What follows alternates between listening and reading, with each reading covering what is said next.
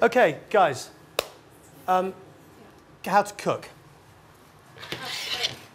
Please tell me. How to cook this meat. Alan, let's not get this mixed up. First of all, here we have these beautiful long bone chops, and these are of fallow deer, okay? They've been well seasoned, salt, pepper, and all the above. I've got them on a medium to hot heat.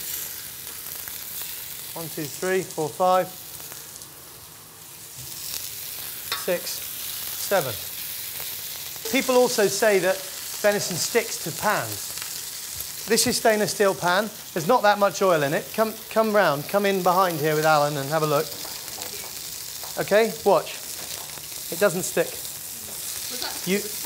No, it's because it was hot, and also because I resisted the urge to immediately start prodding it around the pan. All I'm doing is browning it. This is a mixture of about 1/3 light olive oil to 2/3 vegetable oil. It's my cooking oil mixture. Okay, that'll do.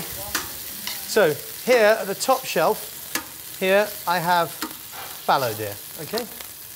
Dama, dama, dama. Okay, straight in now. These are roe.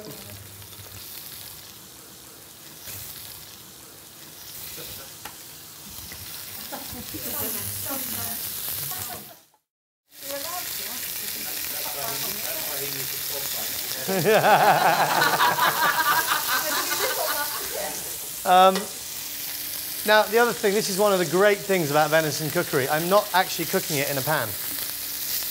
And this is why it can be so easy in a home restaurant environment, you know, in a dinner party environment. Because I can do this.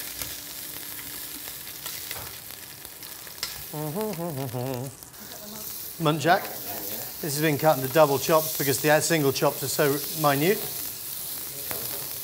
And it's worth trying to get it cooked on the sides, even though it's quite hard on that bit. There we are. Oven set on 220, okay, centigrade. So here's the muntjac. I'll put these in first because they're going to take no time at all. Now these chops, we're going to give 3 minutes, okay? It's quite a hot oven, 220 degrees.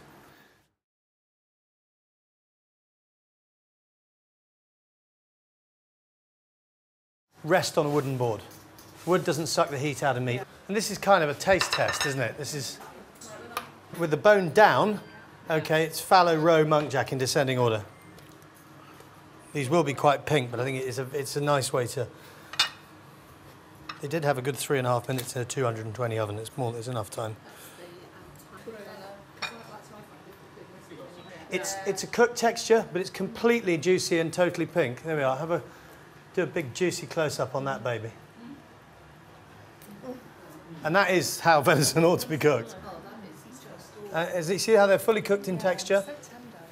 And how mild is it?